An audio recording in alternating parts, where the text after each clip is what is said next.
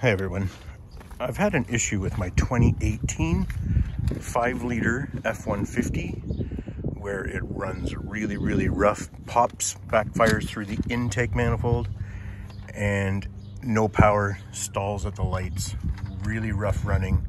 It's because of the exhaust VCT solenoid getting stuck.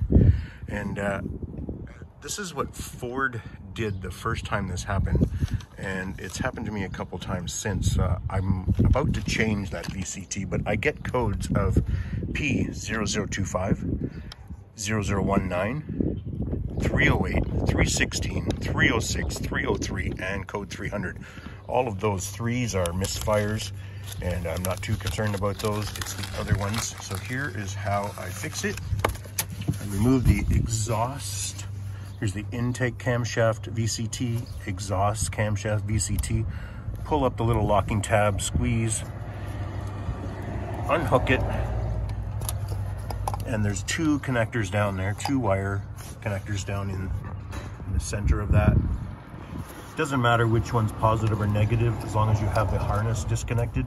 And I use a little jumper wire that I made up to go to the battery and just touch, without touching them together, just touch those two connectors and allow it to click. You can hear it clicking about 10 times, and then reconnect, and you're good to go. Clear the codes and you're good to go. The first few times I click it, it does not click. You can see a tiny spark as it's trying to move, but once it frees up, it starts to click and makes an audible clicking sound, and that clears it because it gets stuck sometimes. Anyway, that's it. Another little fix, temporary fix.